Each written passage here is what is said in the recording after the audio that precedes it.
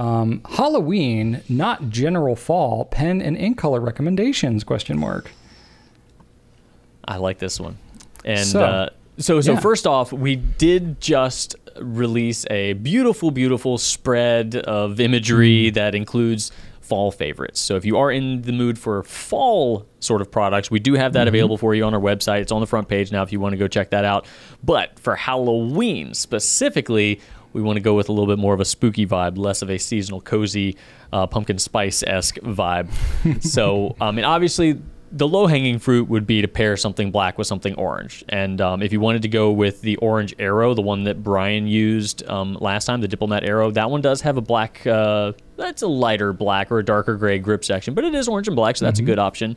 Also in that same vein, if you can get your hands on it, the Diplomat Elox is a beautiful black and orange pen. A little rare because it's been popular than most people thought it would be, but if you can get your hands on that, that's a great pick as well. In the newer Benoos, the Talisman model has a variation colorway called Foxglove, which is orange and black, and that one is a stunner. That is one of the best of the bunch. That one and the Dragon's Blood one are really, really awesome, but I think Foxglove's the best. That would be a perfect Halloween pen.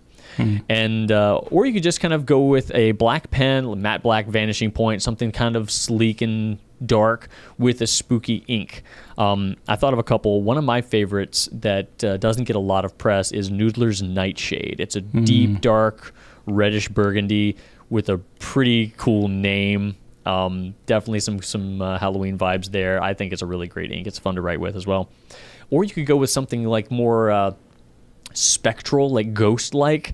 And I think that my two favorite Sailor Ink Studio inks, Thunder Fluff and Rain Fluff, are good options because they have that really cool kind of halo situation going on where they go on this gray purple and then they have this kind of funky greenish highlight. It's kind of spooky, kind of ghost-like, right? Now, some people might call them Ink Studio 123 and 224, but being as 123 is a little bit lighter, that's Rain Fluff, and 224 is a little bit darker, Thunder Fluff. These are unofficial names, of course, that Drew's come up with. So far, they're unofficial, Brian. Well, we'll see. We'll see if Sailor adopts them, but that's pretty cool. That's pretty cool. Nightshade, that sounds like some sort of like Marvel superhero supervillain. Is there a Nightshade? Probably. That's gotta be. There's gotta be. There's like thousands of wacky superhero villain types, right? Probably, yeah. I mean, if there's Polka Dot Man and Calendar Man, there's probably a Nightshade. Calendar Man? Calendar Man, yeah, he's a serial killer. Wow. Yeah. Oh gosh. He's from Batman. He's got the months of the year tattooed on around his scalp. Wow, that's oddly specific. He's serious business, man. Don't want to mess with him. Okay. He's creepy. I feel like it sounds like a Mad Lib where you're just like something man and you're just like making up random words. Calendar. Oh, there are some. I mean, DC has been making comics since like the 30s. So the late 30s. So yeah, you can get some wacky villains for sure. Fair enough. Yeah, these are great suggestions, Drew. I have some different ones to kind of throw in the mix. Well, the most obvious one is you can just go with almost any Rhodia pad because orange and black is their color scheme and has been since the 30s, I think. So yeah, basically any Rhodia pad would do if you're going for a paper thing. I think the Diplomat Magnum Orange Demo, which I happen to have right here, actually, that's got a nice kind of pure orange vibe. I think that could work. Put some black ink in there. Very much a Halloween pen. Or you could mix and match it. If you had a black, Magnum, you could swap the parts if you don't, if you aren't afraid of getting arrested. But the Conklin Durograph and Amber, that's just a great looking pen anyway, but it's very much like a translucent orange with some black kind of threads throughout it. That's our most popular Durograph, like regularly offered Durograph color.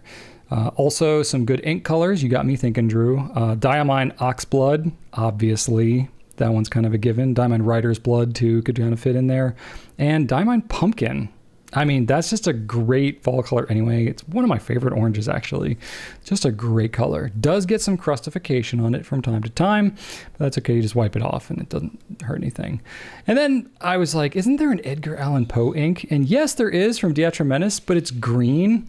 So I don't know, like pumpkin stem, maybe? It doesn't maybe really fit with the Halloween vibe, but certainly Edgar Allan Poe, like, you know, could be thought of, but maybe you can just keep the bottle out on your desk and you can look at Poe's face and maybe just not write with the ink, because then it would be green and that doesn't really scream Halloween to me. But still. I think Poe would be good if you're feeling kind of a spooky Halloween vibe, but it's not yet Halloween. You can always rely on Mr. Poe to give you some he'll get you there. He'll darken you up. Yeah, add some melancholy to your writing. Absolutely. If you're feeling good at all, just get some Poe in there and he'll sink you right down.